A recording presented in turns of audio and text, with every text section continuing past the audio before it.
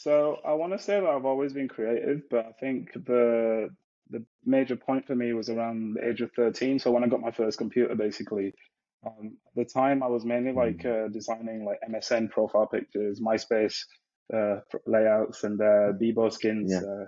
and then it just slowly evolved, and I was starting, making artworks for my friends, like album artwork. Then I moved on to like t-shirts. So I was like, I had a small little clothing brand Mm. that was mainly like electronic music merchandise. And then over time, I just slowly gravitated towards like more computer art. So after the clothing business, I kind of focused on just doing like freelance or design works. And then, I needed to kind of build a website. So I just learned how to code, like mainly using WordPress at the time. And then in a stroke of like random luck, I ended up getting a junior role at a sort of web agency. So that's kind of when my code kind of Mm. went from uh, basic bitch to, full on professional. So around that time, there Okay. was Mr. Doob.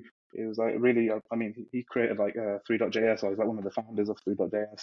So I got really infatuated with the whole idea Okay. of like doing 3D in the web browser. So I was making like a video, sound visualizers using like the SoundCloud API.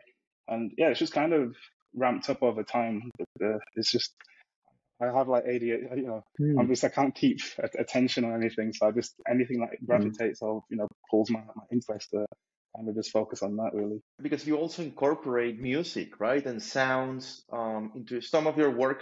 At least I have seen you, playing with music and tunes. Is that something that you were doing previously, or just curious? So it's a bit of both. So, prior to kind of the whole Fingacode era, you could say, I was working with like a lot of musicians. So I was doing like A&R works with like a couple of record labels.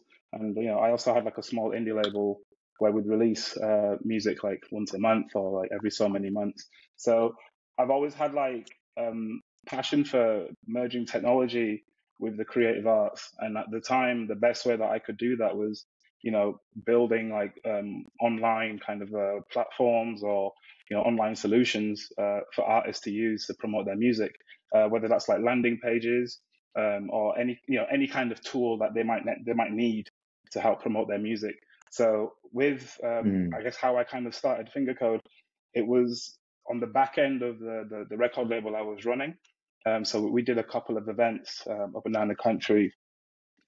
So I thought the best way that this event could kind of work is if we can create like a whole visual experience.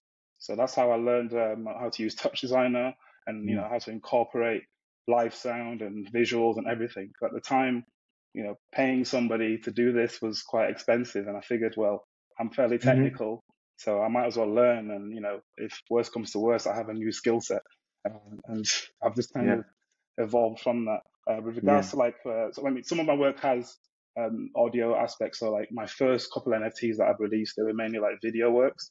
So I would visualize the Yeah. sound and save that as a video, and then yeah.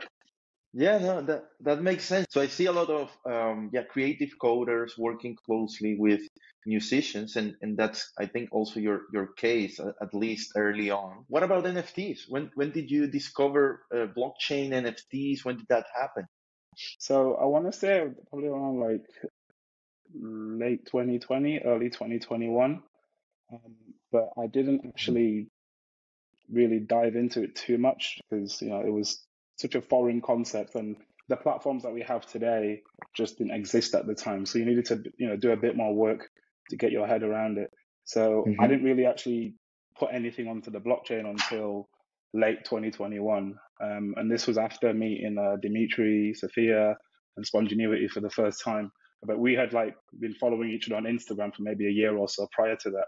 So it wasn't until I actually met them, I sat Hmm. down with Dimitri and Spontaneity, and they were like, you should try, and try it out and see what happens. Mm. And then the following day, I was on the train home.